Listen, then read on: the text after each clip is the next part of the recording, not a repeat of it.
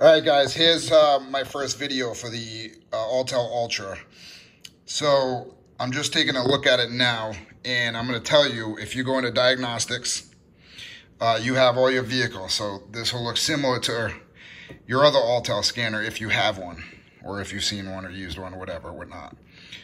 So let's say you're like, all right, well, I'm in my scanner, I'm in a car, I'm not hooked up to one, obviously, so I can't show you that yet. But so you're in your scanner, and now you want to go into split screen mode.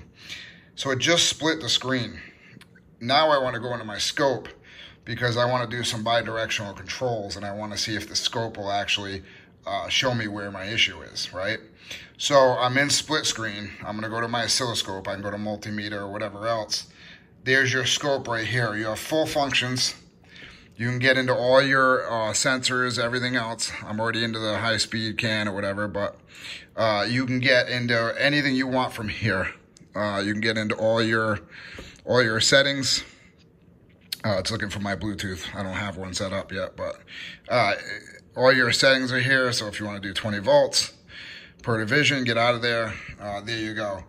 So it's pretty amazing.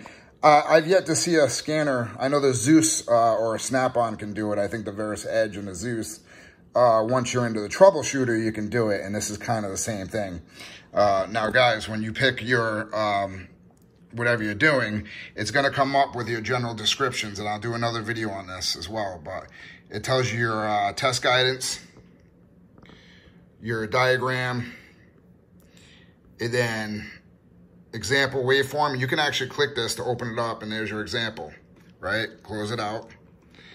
Now it's going to tell you about the analysis of it, how it works,